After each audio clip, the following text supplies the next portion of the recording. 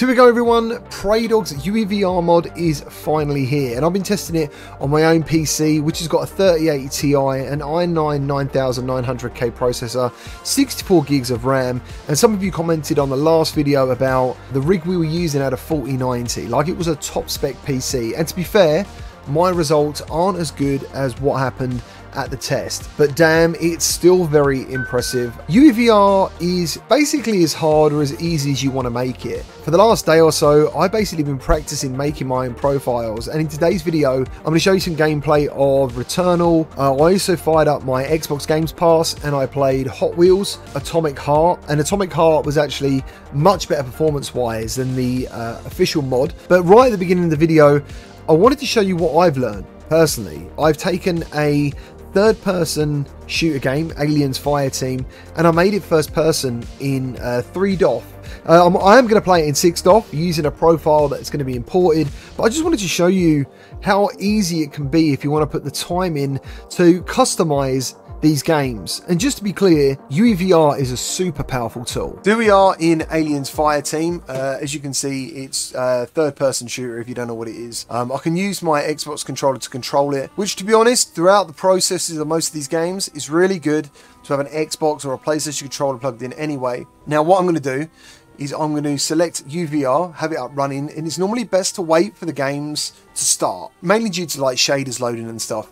And now I'm going to click Inject. So this is going to be a completely blank start. There are profiles that you can download, but for this particular part of the video is I wanted to show you guys what it's like to build a profile. I'm not a perfectionist at this, I've only been doing this a day, but that's part of the reason I wanted to do it, and I might make some mistakes. I thought a really good place to start was a third-person shoot 'em up. Now, to be clear, now I've injected this with UEVR. This looks like a very, very cool VR third-person shooter, which obviously we don't get many of. This actually looks really cool. I'd actually happily play it like this. So, we want to make it first person. We need to click show advanced options in most things. I think the reason that box is there is for those of you who are just going to import VR pre-made configurations, which I would heavily suggest you do.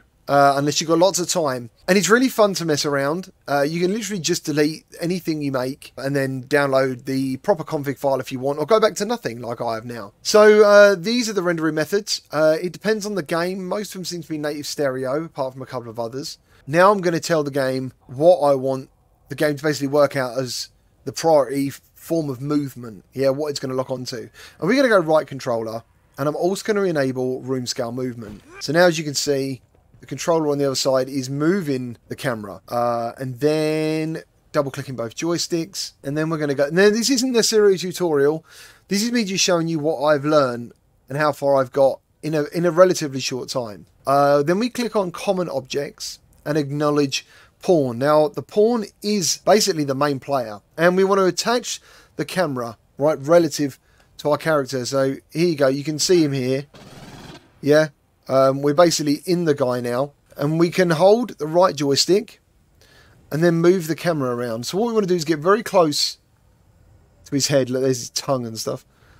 So we want to still see the player mesh a little bit. And unlike first-person games, third-person characters tend to move around a little bit and sway. And then we're going to go to components, because basically I don't want to see his head, and to make it more immersive, nor his body. So we want to make his head invisible.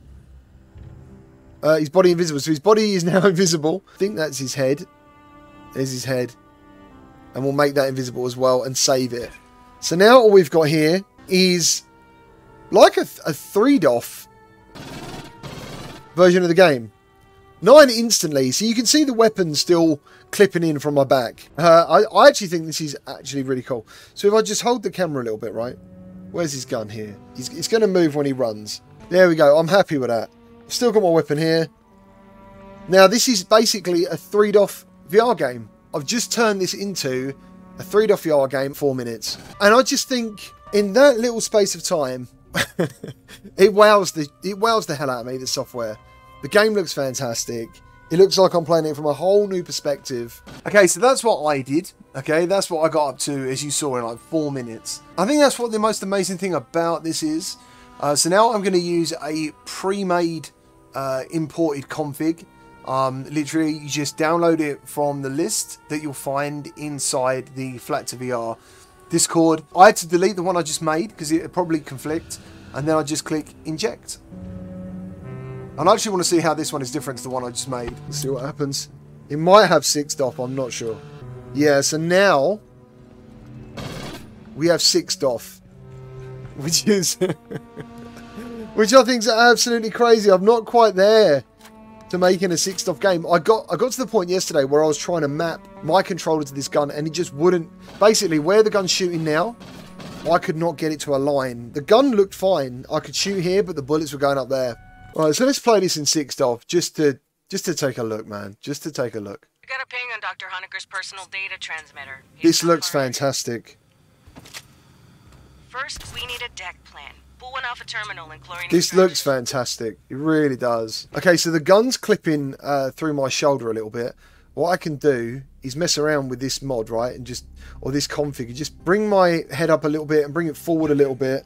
So now the gun is, it's just off to the side there, but it's a little bit better. And I think that's what makes it so special, is the fact you can do this stuff. You can mess around with it, and you're going to learn more and more. And this is a brand new build of UEVR, like from yesterday.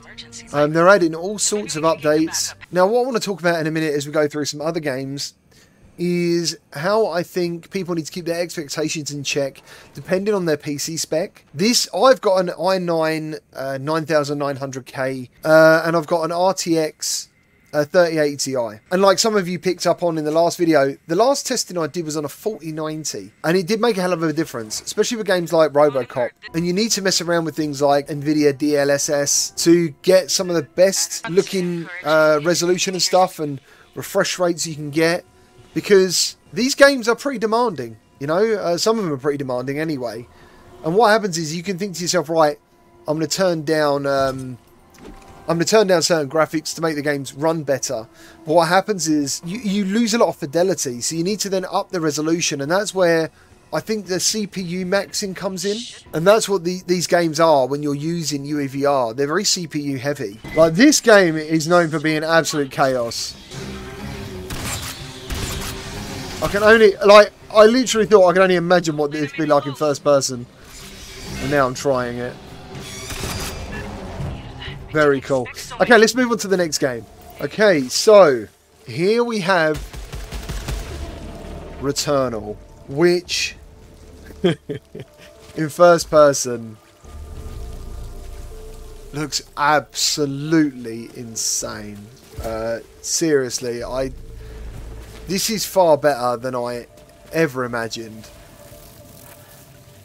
Like, seeing these things just reaching out to you in VR, man, is... it's insane. This is one of my favourite games on PlayStation as well, and I've literally bought these games just for this video. I did have to mess around a lot with the graphical settings to get it to what I think is kind of an acceptable level of presentation and obviously performance. But yeah, it works so bloody well. How the game's going to actually, like, perform for me though when it gets all busy, it's basically what I wanted to record today and find out. Whoa, that's crazy, bro. Oh my god, look at that. I've never noticed that before. Never seen the lasers pick up the leaves. That's insane. Oh man, look at that.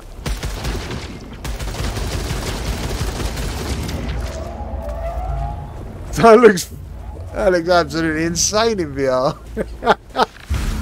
And so, whoa! Oh my god.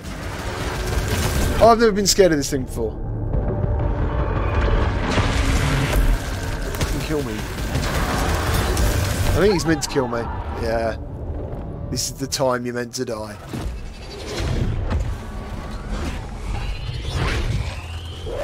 So good.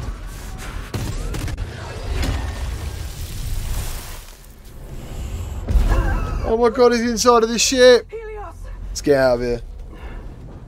That's so freaky. These are the bits of the games you're not meant to see.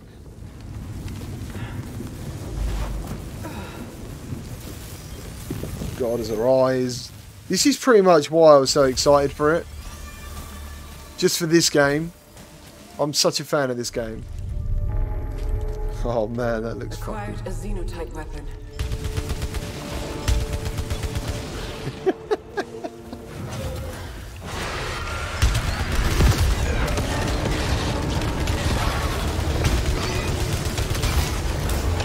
Come on.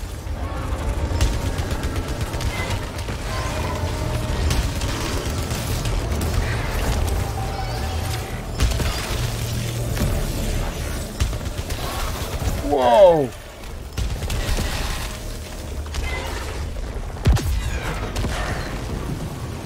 Fucking insane, man. Oh, I love that, thank you.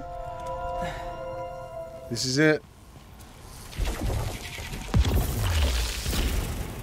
Oh!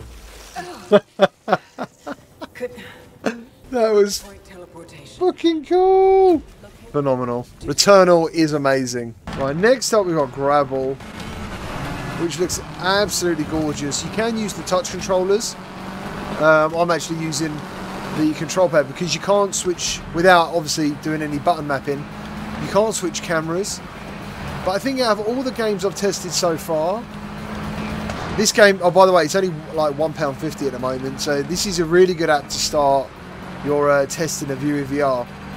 As soon as you get to the injector picks up what game it is, and it just works. Like, and this is the one I've had the least amount of problems with. And when I say problems, I say problems, but I don't mean that in a negative way. Just set up. You can literally you start plugging and play for this one, and it looks incredible. It plays so good. Great sense of speed. Beautiful graphics. Right. Just fired up. Xbox Games Pass. Gonna give Hot Wheels a go. Wow.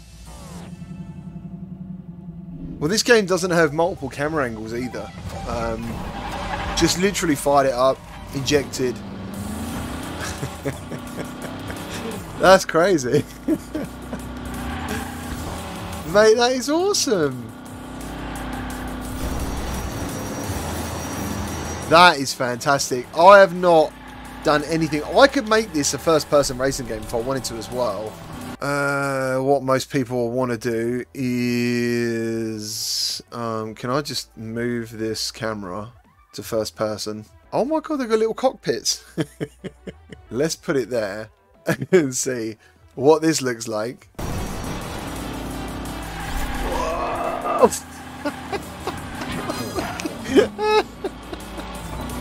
Whoa. I can't see anything. Oh my god, there's so much stuff you can mess around with. That's what I mean. This goes way over my head sometimes. All right, this is probably not going to work. It did. Well, it kind of worked. Oh my god, it's crazy.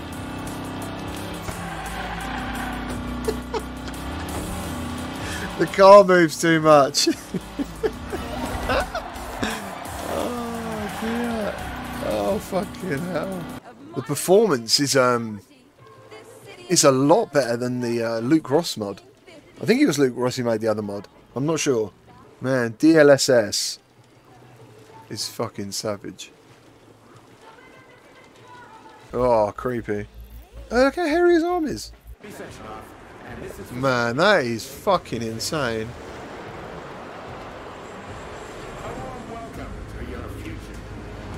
You girls are a lot bigger than I remember.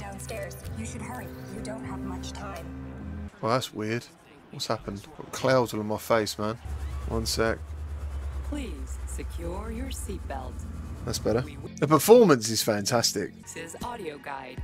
Wow. We will soon be arriving at our destination. Estimated time of arrival. This is a fucking hell roller coaster, man. Whew. God, these are stomach pushers. Whew.